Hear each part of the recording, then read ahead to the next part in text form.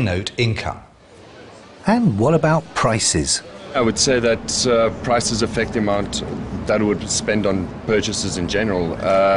Looking at the electricity, for example, with the price hike, I still need to buy electricity, obviously, but I'm definitely buying fewer coupons as possible because I'm trying on my electricity consumption at home.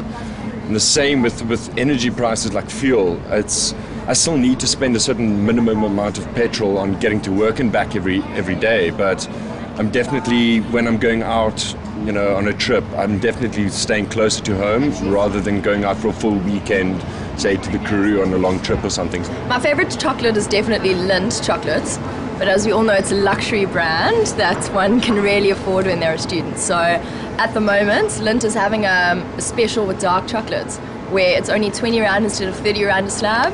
And I've been stocking up on Lindt chocolate since that special's been on. When Accessorize has a sale on their products, I go in there and I buy gifts for people's birthdays who are a few months in advance. Otherwise, I don't shop there because I find their prices a bit high. Price is obviously another important variable that influences their demand. We'll use the symbol PX to indicate the price, and later we're going to talk a lot more about the impact of price on the quantity demanded.